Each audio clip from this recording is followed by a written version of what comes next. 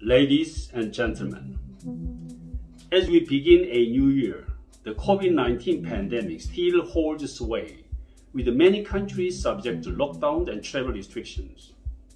The development of various vaccines offers the first gleams of hope, although for many seafarers the situation is still desperate. Hundreds of thousands cannot leave ships, whilst many others cannot join. Abandonment of seafarers reached record levels in 2020. This humanitarian crisis threatens global trade and safe navigation as well. We all must do better to support our brave professionals who continue to deliver global trade. The dedication and professionalism of more than 1.5 million seafarers worldwide deserve our great admiration and gratitude, but most importantly, immediate action. A first step would be for all countries to designate seafarers as key workers, as outlined in the UN General Assembly resolution adopted last December. To date, just over 50 IMO member states have done so. We need more governments to step up. Key worker designation is crucial to ensure prioritization for vaccination. Once again, I strongly urge governments to designate seafarers as key workers.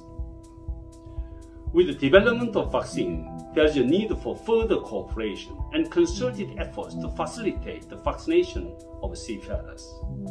I must stand ready to work with all stakeholders on these emerging issues.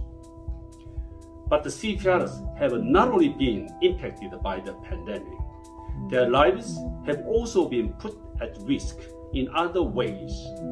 One major issue being piracy incident, costing lives and traumatizing many more who have been held hostage or still in the hands of their attackers.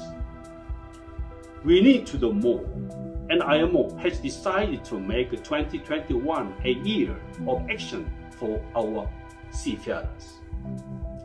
This year's World Maritime theme, Seafarers at the core of shipping's future, is dedicated to the seafarers who have shown tremendous fortitude and determination in continuing to deliver global trade throughout this global crisis.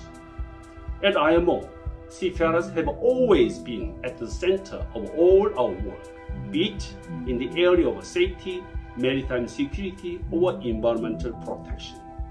However, this year, we want to shine a light on the significance of a human element to the safety of life on board the ships, and the importance of ensuring appropriately trained and qualified future workforce, ready to meet the challenges, opportunities of digitalization and automation.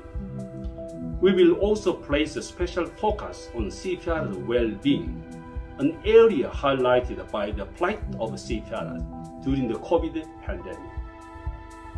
All these important topics need global attention.